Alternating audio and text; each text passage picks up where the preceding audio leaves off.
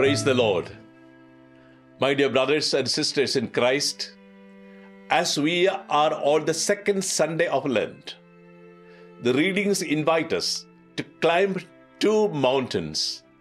Onto the Mount of Moriah with Abraham, a figure of sacrifice and obedience, and onto Mount Tabor with the three disciples to recognize Christ's divinity and glory. In the first reading from the book of Genesis, we encounter the dramatic story of Abraham's test and faith on Mount Moriah. God asks Abraham to sacrifice his only son, the son of promise, the son of his old age, which is a heartbreaking and painful demand. But Abraham surrendered to God's plan in obedience because of his deep faith in the providential care of God through his previous experiences.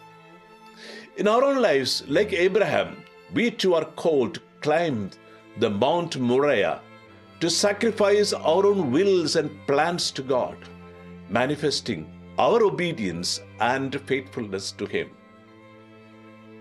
Now, second reading, Paul speaks about his conviction and God's care and protection in the challenges of life.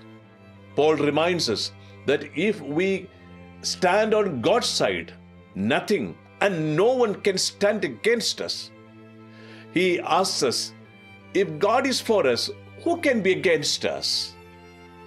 He also mentions about God's providential care as he writes, He who did not spare his own only son, but gave him up for us all, how will he not also with him graciously give us all things? The reading invites us to place our total confidence and trust in God in our daily humdrum, topsy-turvy lives. The gospel narrative today tells us about the transfiguration event on Mount Tabor, where Christ reveals his divine glory to his three intimate disciples, Peter, James, and John. The peak experience of his divinity is to strengthen them in their faith and trust in Jesus as they are going to face the impending rejection, arrest, torture, crucifixion, and death of Jesus.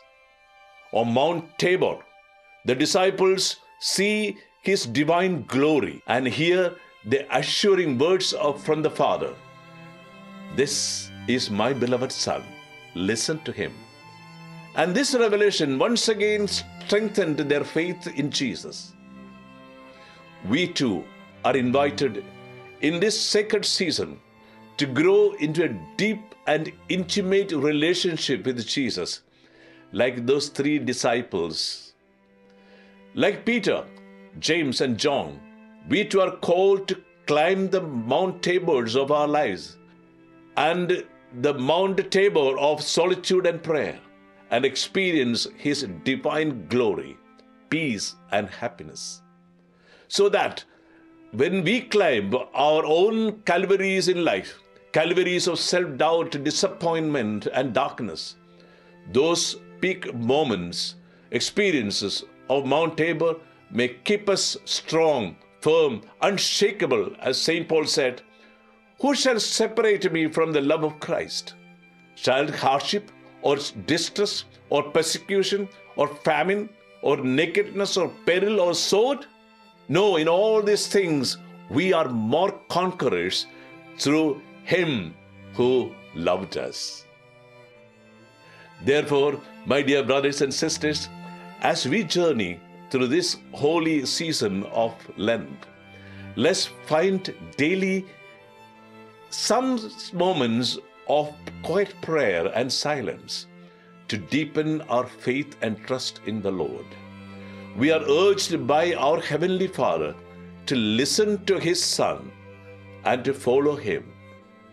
In this sacred season, let's allow the Lord to speak to us through daily readings and reflections on the Word of God and active participation in the Eucharistic celebration.